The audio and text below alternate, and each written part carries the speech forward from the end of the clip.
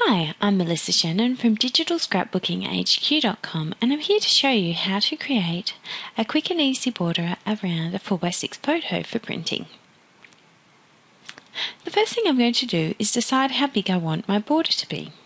In this case I'm going to go for a 1/4 inch border.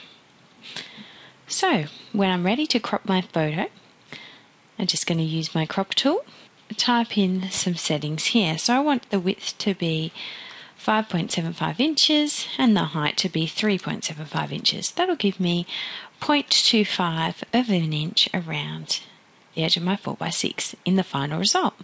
I want my resolution at 300 pixels per inch, and then I'll just draw my little crop box, resizing it, moving it around until I'm happy with it.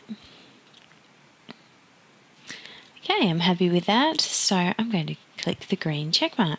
Alright, so now we have a photograph that's not quite 4x6, it's 5.75 by 3.75, and we don't have a border.